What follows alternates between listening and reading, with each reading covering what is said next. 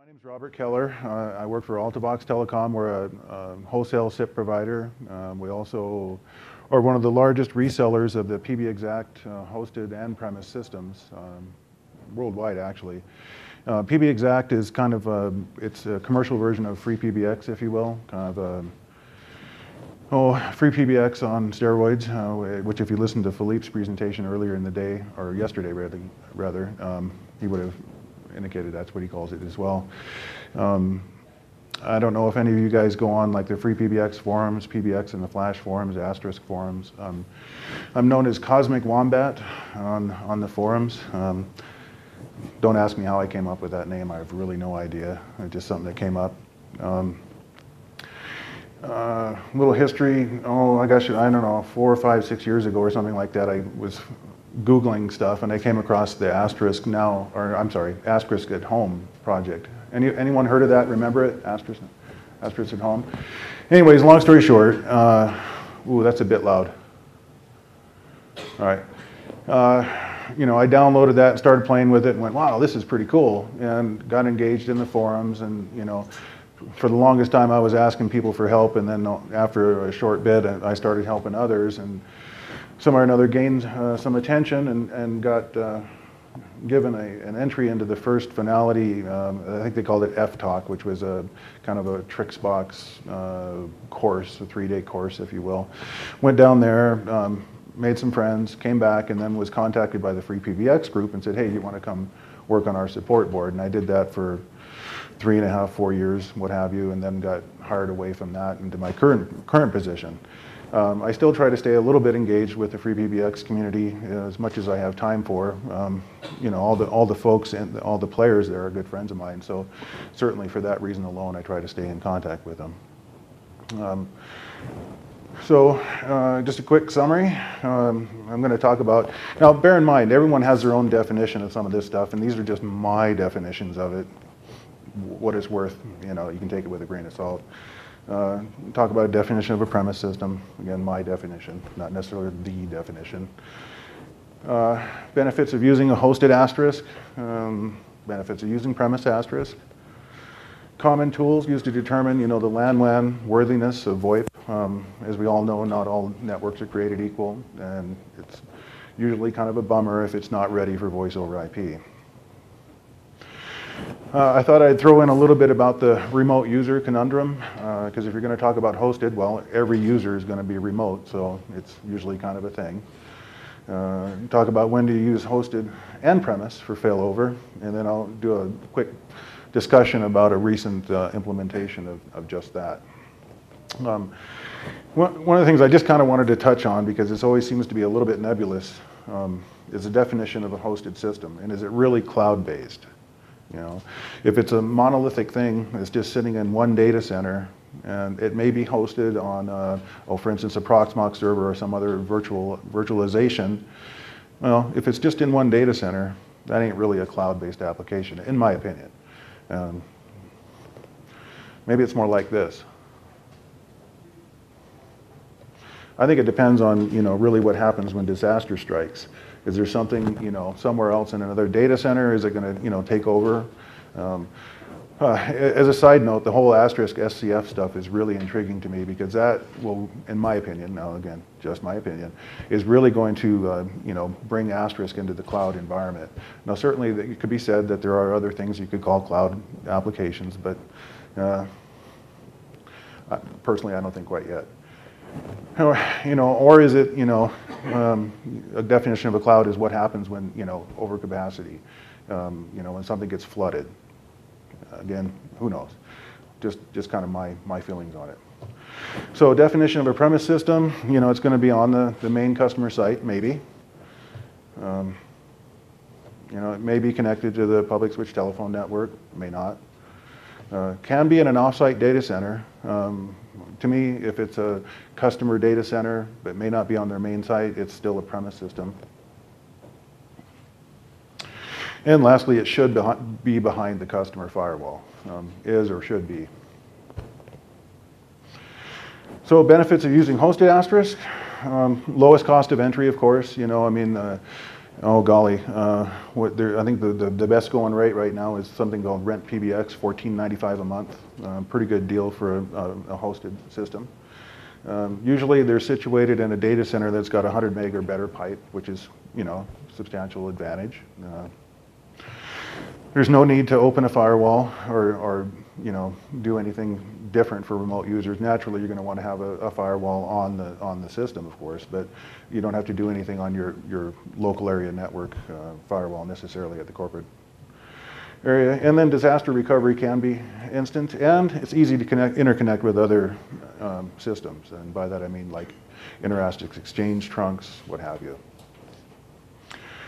And last point, yeah, it's usually a little bit easier to provision remotely, since virtualized systems are kind of designed to make that easy. Benefits of a premise system: complete control of the firewall, uninterruptible power supply, etc.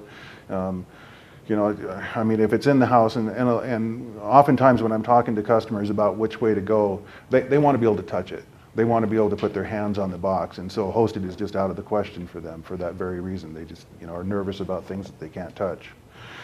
Obviously, it's easy to interconnect, throw in a PRI, POTS, what have you. Good advantage of a premise system.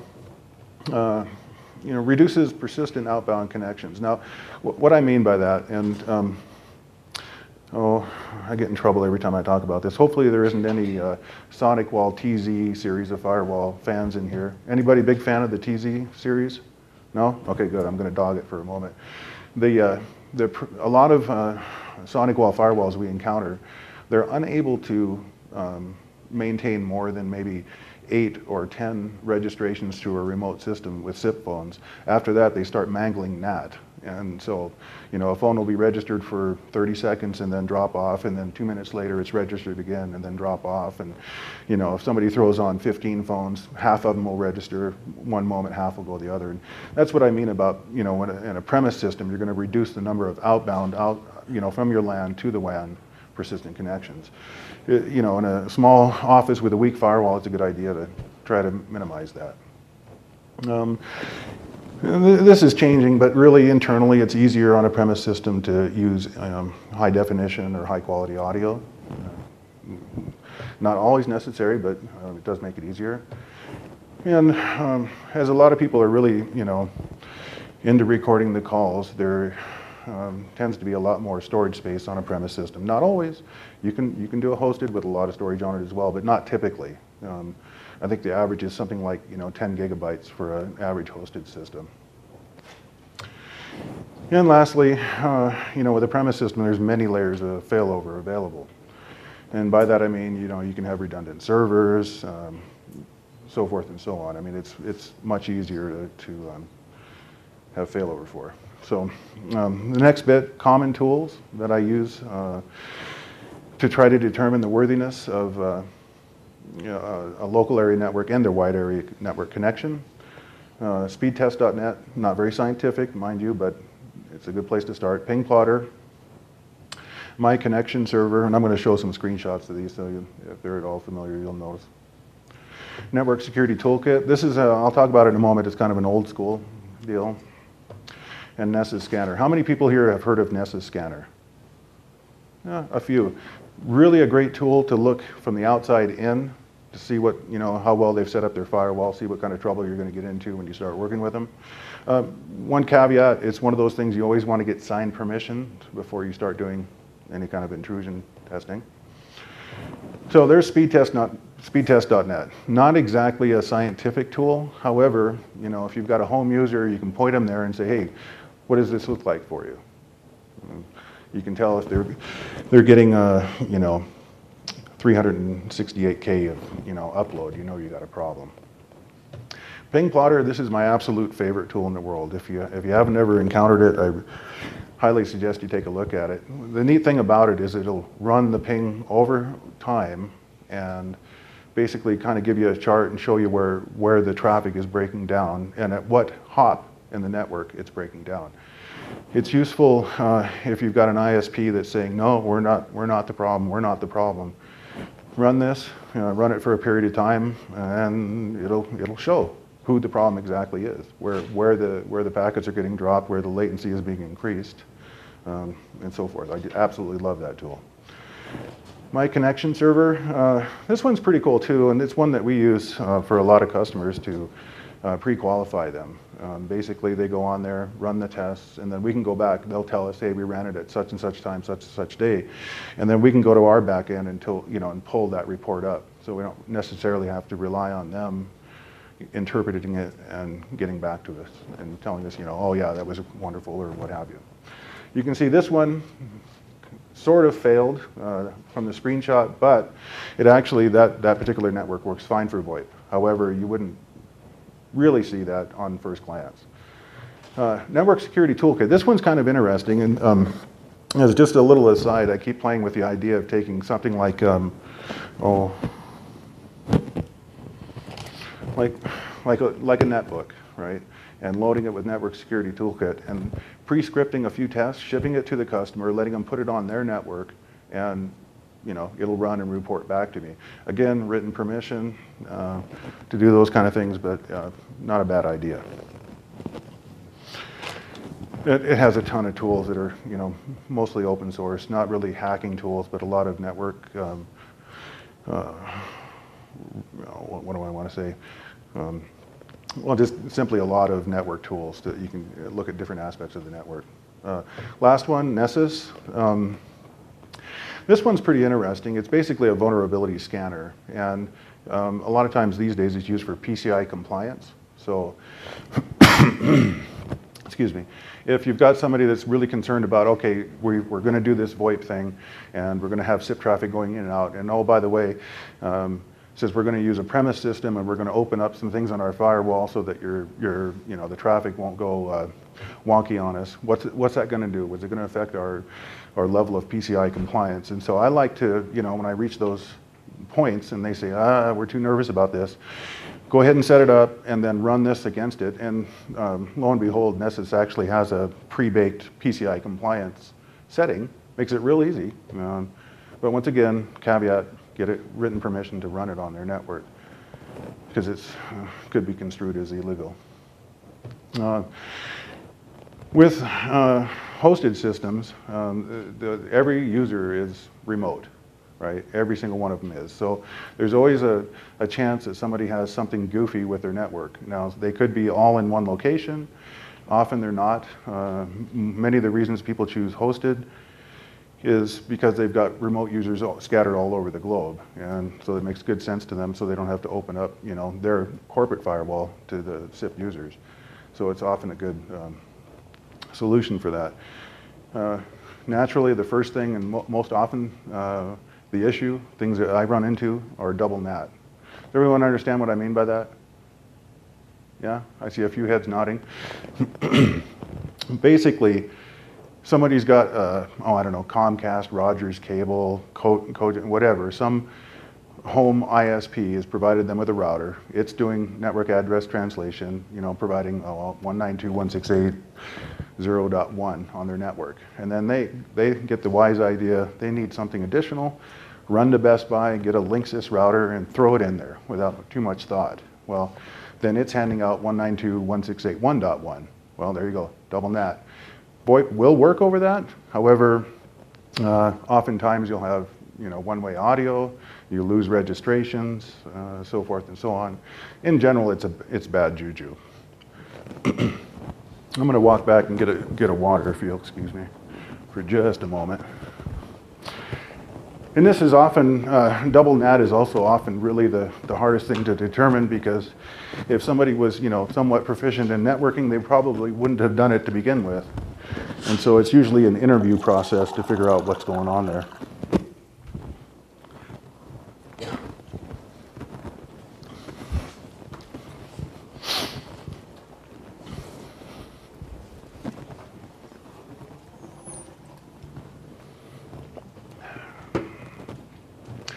Other misconfigurations, well, I mean, that list can be quite long. But often people just really don't know what they're doing with their home routers and don't have them set up right. This is another big one. Currently for Our hosted platform, we use TFTP provisioning. Now, mind you, do we think that's the best thing in the world? No, not really. And we're moving to HTTP and HTTPS. However, some manufacturers won't support that. So we have to, fall back to TFTP. A lot of SOHO routers, by default, have that blocked. So they'll have an auto-provisioning phone, they'll plug it into their network, and then call me up, it's not working. Well, usually we have to try to dig into their router and figure out where that setting is and enable it and move on. Poor hot desking discipline. A number of situations that I encounter have people picking up their phones and taking them home, hoping that everything's groovy. And I try to discourage that. I try to encourage hot desking. And yeah, there's a little bit more expense where they need to purchase a phone for both the home location and the office. And then it requires a little bit of discipline. By that I mean they need to log out of this phone and then log back into the one when they get home. They need to remember to log out of the phone at home and log into the other one when they get to the office. This causes quite a little bit of consternation, and is one of the larger problems with the remote user. Soft phones and sound cards. A lot of times people will set up something on an older, perhaps a Pentium 4, or basically a low-powered computer. And then they'll complain. They'll say, oh, well, the sound quality is horrible. Your PBX is no good. Again, a little bit of diligence, kind of ferreting out with the customer what they've done, what they're using, helps in that aspect. So I'm just going to kind of run over into how to use hosted as a failover for premise. In this particular example, it's specific to Astra handsets. And that's not to say that you couldn't do it with other handsets. This is just what we've done. On our premise and the hosted systems, we try to encourage our customers to purchase the Astra handsets, basically on the strength of the XML that's supplied by Astra. And so that makes things like auto-provisioning fairly simple to do, hot desking fairly simple to do. And so this particular solution is specific to that. I mentioned the XML, hot desking. Again, may work with other brands. And as I'm told, there's going to be not necessarily a free PBX module for this, but as part of the endpoint management tools that they're coming out with and developing right now, this will be integrated into it. All right, so caveats. DNS must resolve on the local area network the same way it resolves on the WAN. And you'll see why in a moment. But for this particular failover solution to work, you can't really use IP addresses and things. You must use DNS, otherwise it just fails. End user discipline is a must, and I'll explain that in a little bit. And of course, if they have back to the remote user conundrum, and that's kind of the reason I brought this up. If their network is poor and for some reason it's not really getting to the primary server, primary PBX as quickly as it should, it's going to fail over to the backup system, and that's not necessarily desirable. So there are some areas where it's kind of a problem.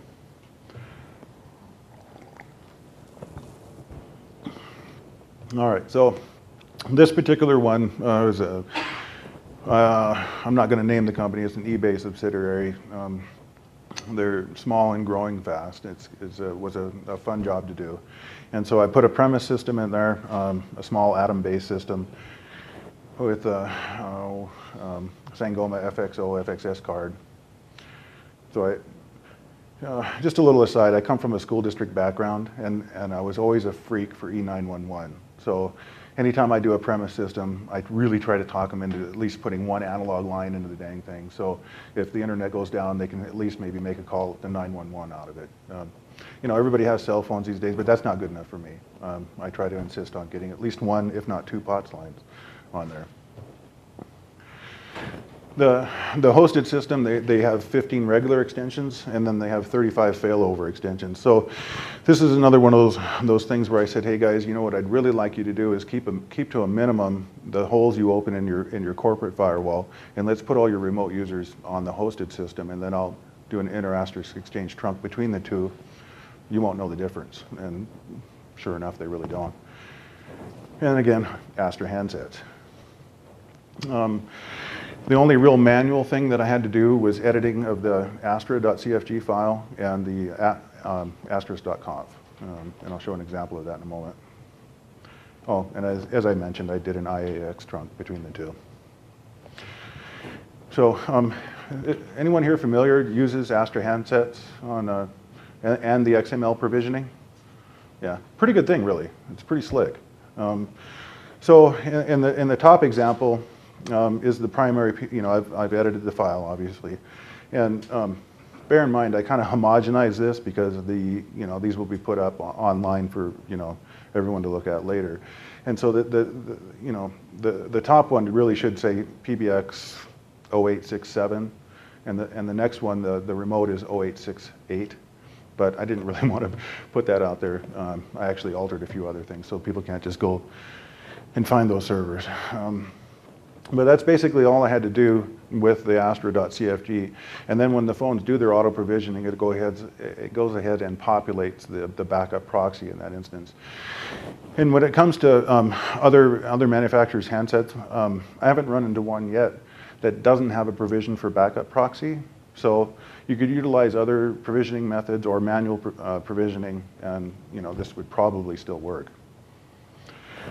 The other file, and this is a little tough to see, but basically it's just showing that in the asterisk.conf, that right now, as is, it will use an IP address from the PBX and populate that file with that. I go in and turn and edit it and put the FQDN in instead. And just kind of just to throw it in so you know how I routed it. When you're on the premise system, they dial 92 whatever, and it goes to the hosted system and to those extensions. The inverse is just slightly different. When they're on the hosted system and want to dial to the premise, they need to put a 7 in front of it. Otherwise, it wouldn't route. It would think, and you'll see why in a moment. It would try to reach out to one of the local extensions on the hosted PBX. So you kind of have to give it a little different route. So in this instance, as you're looking at it, the upper left would be the premise system. And basically it's got 35 extensions. The DIDs are whatever, 9100 through 9134. And that's actual, that's what we set it up with. And then the lower PBX, of course, has got extensions 9200 through 9214 for the 15 extensions. And it has the same extensions duplicated from the premise system on there. They just kind of sit there in a hot standby mode, if you will. So that's normal operation. The DIDs traverse SIP trunk A and go to the premise system, and the DIDs for the hosted system rather go over SIP trunk B. Now here's the part, and I'm really not going to mention this as a marketing thing or some sort of a pitch for Altavox, but the secret sauce here is how we do our trunks. And basically it's this. We can set up in an account, trunks, however many we want, and then I can point the DIDs at a particular trunk, and then I can program that trunk when it hits a failover status. In other words, it no longer sees the end point. It'll automatically fail over to another trunk, and all the DIDs follow. So it's not instantaneous. It takes probably 30, 40 seconds, something like that, upon failure. And then, of course, depending on what you put for the handset timeout, it can take anywhere from 30 seconds from 5 minutes, depending when the last time the phone registered. On these ones, I try to keep it not too often, usually 300 seconds, 5 minutes, right?